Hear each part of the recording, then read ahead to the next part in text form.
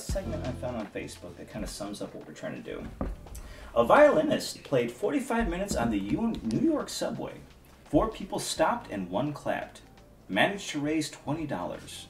The following night, the same violinist played in one of the most recognized stages in the world and charged a minimum of $100 per entry. The experiment proved that the extraordinary in an ordinary environment does not shine. It is not recognized. There are brilliant professionals who don't receive an award according to their potential. Once they arm themselves with value and leave this kind of environment, they thrive and grow. In San Antonio, we have so many exceptional artists who don't get the spotlight they deserve. That's where we come in.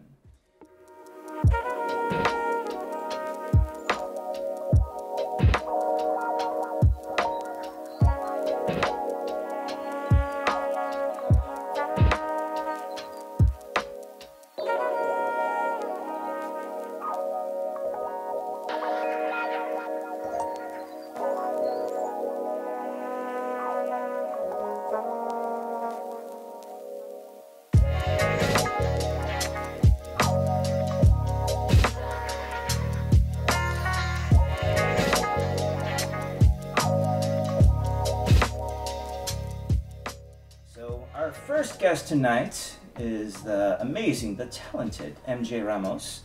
And hi MJ, how are you today? I'm good, and you? Pretty good. So thank you for being our first victim. Thank you for having me, your first victim.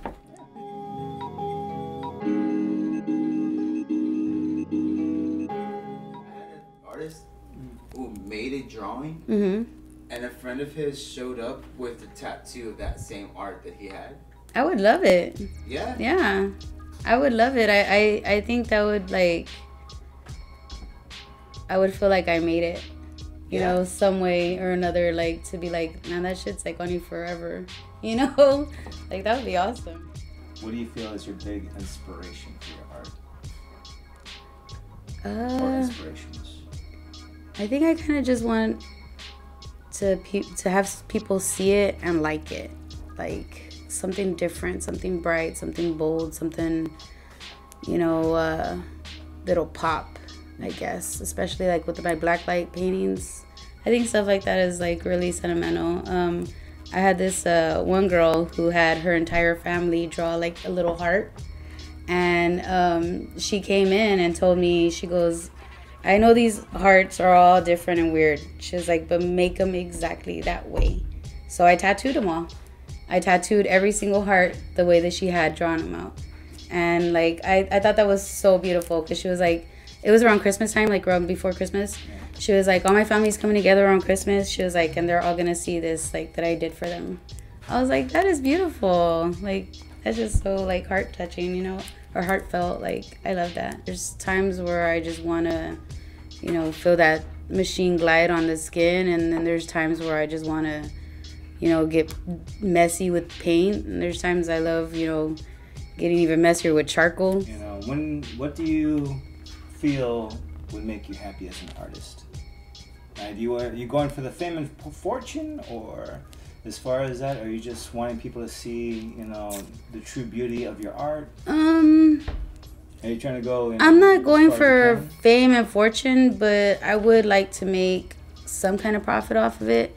You know, I'm real lenient with my prices. You know, I kind of just want to see my shit in your room. You know, that's kind of how I feel. Like I wanna like one day be like, oh, that's my fucking painting. You know, like just to be like, I don't know, like my sisters, like they've bought a couple of my paintings, and like I go in their house and I'm like, that's my shit right there. You know, like it's not about fame. It's just about like me being out there. You know, like you taking a piece of me. Yeah. You know, and that's how I feel. Like you're taking one of my babies. You know. Yeah. Like you're enjoying it. I that's what I want, is people to enjoy what they see.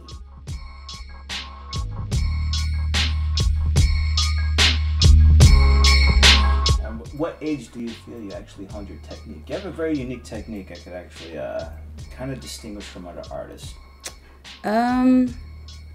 Probably just recently, to be honest with you, because in my high school years I used to draw out of emotion, so what you see now is what I've become, not what I used to be, I guess. Very nice. I guess every day we're growing. Every day we're growing, but I used to do a lot more dark stuff back in the day with a lot more detail and stuff, and now it's kind of more like simple and to the point. What do you feel is your big inspiration for your art? Or inspirations? I think I kind of just want to have people see it and like it, like something different, something bright, something bold, something, that'll pop, I guess, especially like with my black light paintings or my glow in the dark paintings. Like, I think those are really, really cool. I love those. Like the colors are just so bright. So it comes off as one painting, but when the black light shines on it, it becomes a different painting. Yeah, it looks completely different because you'll see like the thing, right? But you won't see all the colors until you put that black light on it, and then it becomes like a whole other kind of painting. Like that one that he's in love with. Yeah. Like if you look at it, you just see like an eye with the clouds and everything. But if you put the black light, like the clouds actually, like they come alive almost. I don't know. They're like a real vibrant blue, and then like it has these little dots all around it that you can't see without the black light. Now, is all of your work available to purchase, or is there some pieces you just won't part with? Most of them are for purchase. I was telling him the other day, like I've had them for so long, like there's some that I won't let go because like they've just become like part of me, Yeah. Especially the one I was talking to him about, the guy and the girl one. There's a guy and a girl in my room, and it was actually inspired with Andy, because of Andy. So I've always like joked with Andy because he's an atheist, and like when we were younger, he was called Lucifer. His mom would call him Lucifer because he didn't believe in anything. Yeah.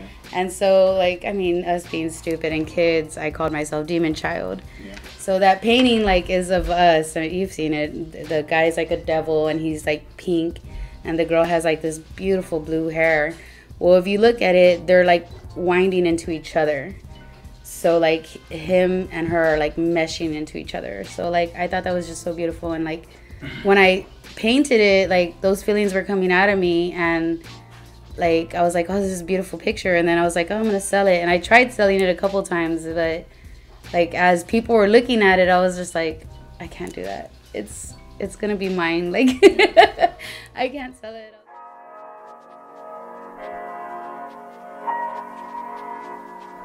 The table. Is what decided that room is going to be your room you're going to be painting? I like the space. I have a lot of shit. You see my room, right? Yeah. So when we were building the house, like I picked that room just for me because I have a lot of stuff, and I always like love making stuff. So I have one table. One that's specifically like for my art projects and my paintings, and just to fuck it up, like just to be for what I need at my craft stuff, And then the other one over there was for my tattoos. So that's why I had two different ones. I'm not tattooing there no more, so it gives me just more room to do more shit in there. But I don't know, I love the space. It's a lot bigger, and I do a lot of big pieces, so the space is like way better than having the other rooms. Yeah. I hate carpet though. I mean, as you saw, I already fucked up my carpet, but I was gonna look into. My carpet's jacked. I hope you truly see this thing that we're trying to do, is that you are a big inspiration to people, not just us, in general. You don't know how amazing you are. So like whenever a thought enters your damn mind about, I don't know if I'm going to make it, you are an amazing person, MJ. And I'm grateful to call you my friend.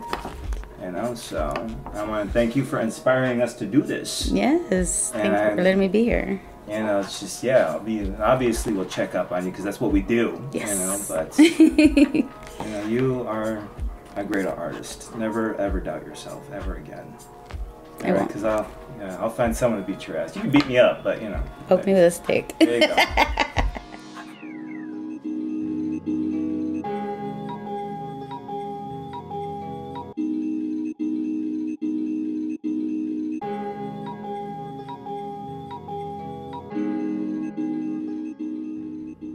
Thank you everybody for watching this episode of Hidden Gems of San Antonio. If you know any hidden gems that would like to be featured on a future episode, give a like, subscribe, and give that hidden gem a shout out in the comments below.